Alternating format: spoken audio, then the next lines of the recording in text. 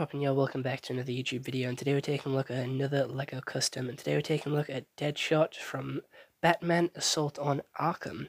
Again, this is the better version of Deadshot in the most recent Suicide Squad films that I have watched, and to be fair, his character design is very interesting, and looks very similar to the other guy, Black Spider. They look very similar, and very confusing.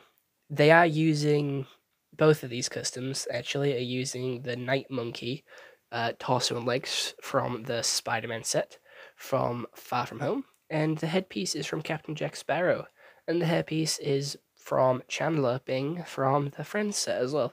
And that is my custom Deadshot. To be fair, I like Deadshot in this one. He is pretty cool, and he's a lot better than the Suicide Squad Hell to Pay Deadshot, I will be honest. And I don't know, he was a lot more sort of creative, a lot cooler, and his voice actor was a lot better in this one. And he's always been like the leader of the Suicide Squad. I never really got that. Why does Amanda Waller have such like respect for him and constantly bring him back to be the sort of head of the Suicide Squad?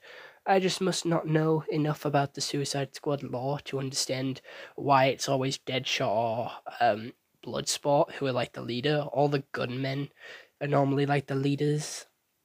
I don't know why, just seems how it works out, but other than that, I hope you all enjoyed this YouTube video. I'll see you all next one. I hope you all have an excellent day, and if you want me to make some more LEGO customs from this movie or any other movie, please do let me know, and I'll make them as fast as I can, and be expecting them over the next couple of days. So, other than that, bye-bye.